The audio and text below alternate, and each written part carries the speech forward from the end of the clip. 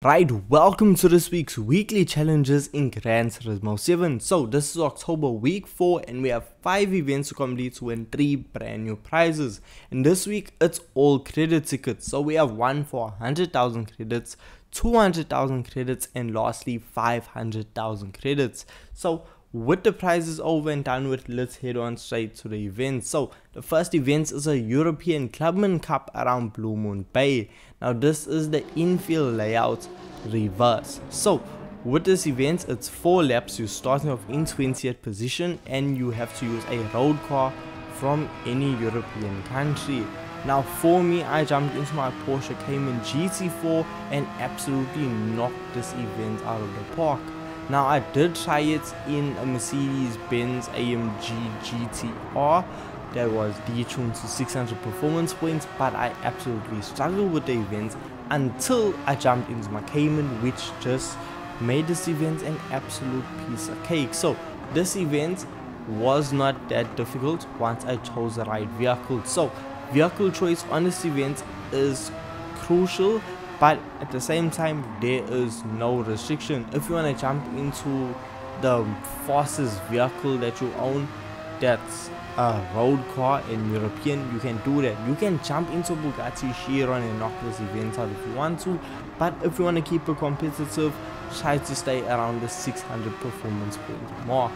Now talking about competitive, well, we have the second event, which is an American Clubman Cup 700 around Laguna Seca. Now this is a 5-lap event. You're starting off in 12th position, and well, for car type you are restricted to a road car or professionally tuned, and your vehicle has to be from the good old United States. So for me, I jumped into the GTO Judge. That was my go-to. The vehicle is tuned to 699 performance points, making it quite competitive in this event because the suggested performance points rating is 700 performance points.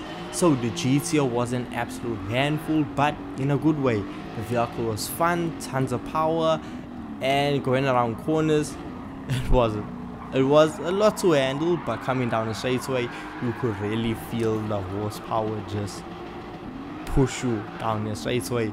Honestly, enjoyed this event so much using the Pontiac GTO, the Judge. And if you're looking for a vehicle to use, honestly, I highly recommend that one.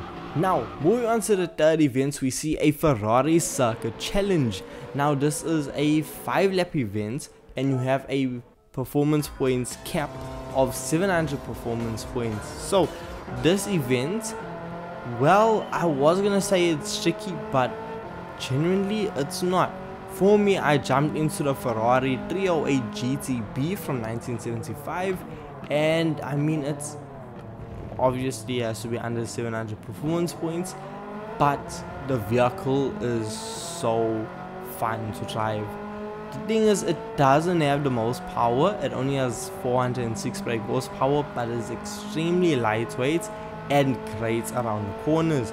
And this vehicle is just fantastic to drive. And even though Monza is mainly B straightaways, it really makes up a lot of time when it comes to cornering and the slow, sharp corners that Monza provides. So this vehicle was an absolutely great choice. On the hardest difficulty, it was just perfect. I had no issue with it and enjoyed every single minute of it. Then for the fourth event, we have the World Rally Challenge. Now this is for the Group B class, and we see, well, firstly, the event is 10 laps. You're starting off in 12th position. Fuel consumption and tire wear do apply for this event. So for me, I jumped into the Audi Quattro Pikes Peak Special, and I used the vehicle on racing hard tires. But that's the thing, this event has dynamic weather, so I did have to end up diving into a pits to then change on over to racing intermediates because the surface did start getting a bit wet. And the thing is, as the event progressed, it still dried up. So the change of weather was something I was not expecting with this event, and it added such a fun and more exciting experience because you just had to play around with it. But the Audi Quattro was more than capable to get this event done and get it done quite easily.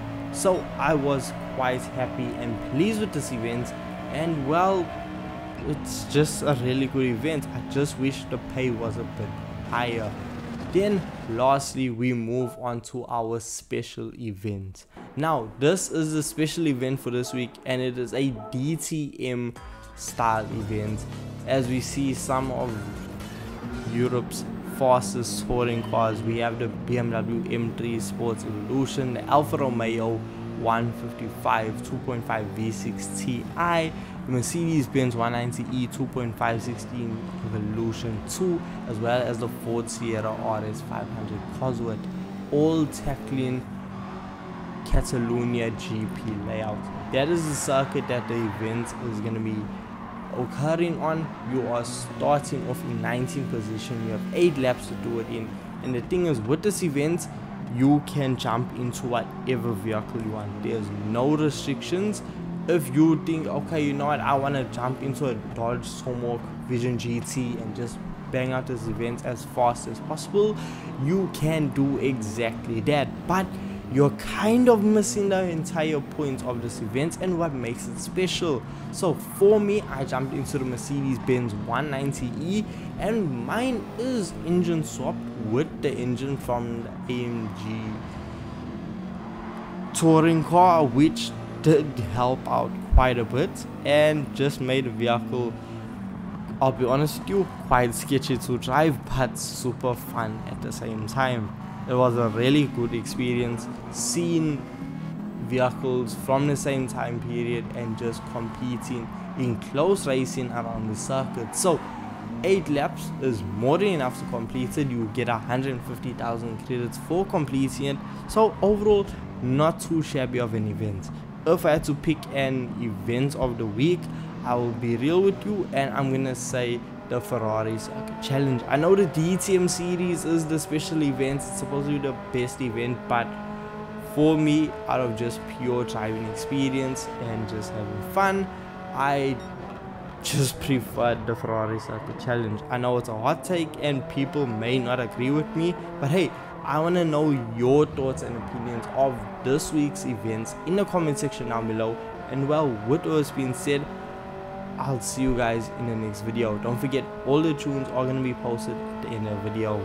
Peace.